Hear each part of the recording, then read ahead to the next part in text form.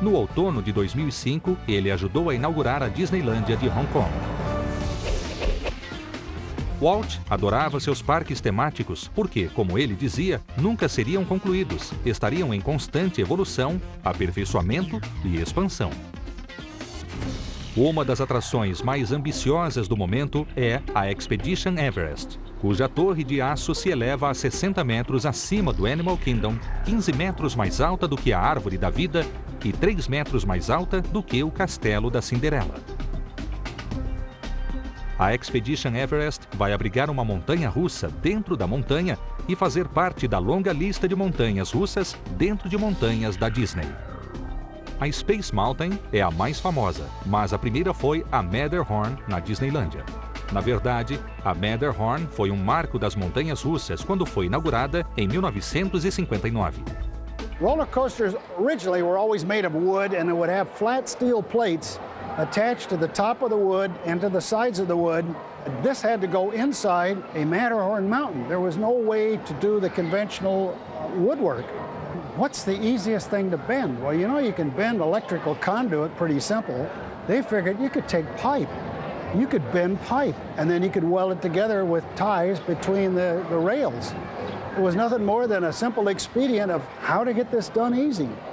Voila, they accidentally invented the first of that type of roller coaster. Desde então, quase todas as montanhas russas são feitas de aço moldado, o que permite curvas mais fechadas e maior velocidade. A Expedition Everest será construída do mesmo modo, mas em escala maior.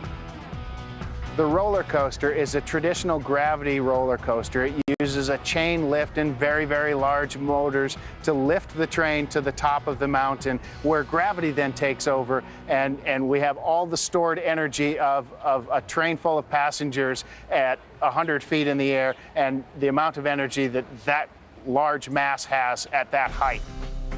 Criar uma montanha que abrigue uma atração tão grande não é tarefa fácil. The mountain is a complicated structure. On the outside, it looks like a mountain. That's very nice, but in fact, it's 3 independent architectural systems. There's a rigid system, which holds up the concrete of the mountain and is, by definition, absolutely rigid. There's a flexible, dynamic system, which is the ride track, which, because this multi-ton vehicle is moving on it, that ride track has to move, but it can never touch the mountain.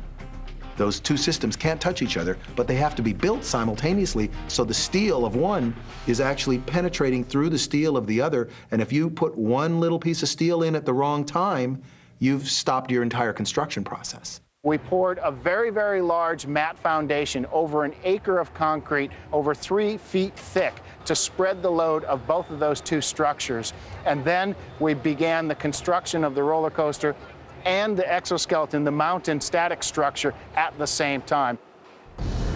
Para complicar as coisas, surge o pé grande gigante, o guardião mítico das montanhas. The Yeti is so big that the Yeti is sitting on his own independent architectural structure that goes all the way to the footings of the building and cannot touch either the ride structure or the existing architectural structure of the mountain. And all of these things had to be simultaneously constructed because they're all big and you can't put one in after you've built the other one.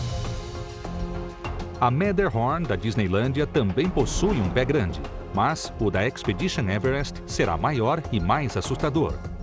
Por enquanto, ele é um segredo guardado a 7 chaves.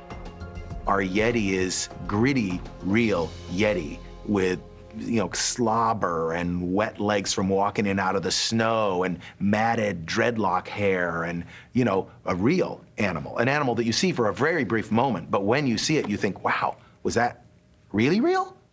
Quando as estruturas da Expedition Everest estiverem montadas, os operários iniciarão o trabalho nas rochas. No entanto, do mesmo modo que ocorre na Árvore da Vida, as rochas não são verdadeiras. The mountain structure is covered with over 5 acres of themed carved rockwork. The matrix of plaster that's carved to replicate as closely as possible the geological rock forms that you'd find in the Himalayas. From here, we're actually seeing some of the scaffolding on the exterior of the mountain. That scaffolding is used to provide access to the workers to install the lath, which is the matrix that the plaster is applied to, and then carve that plaster and then finally paint it. Thousands and thousands of construction workers from Central Florida working on the project, and it's like conducting an orchestra. Após 3 anos de construção, a montanha finalmente será concluída e a Expedition Everest será aberta ao público.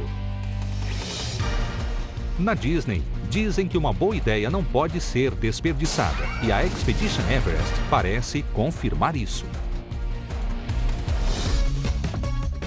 É outra expansão do conceito de parques temáticos que Walt revelou na Disneyland.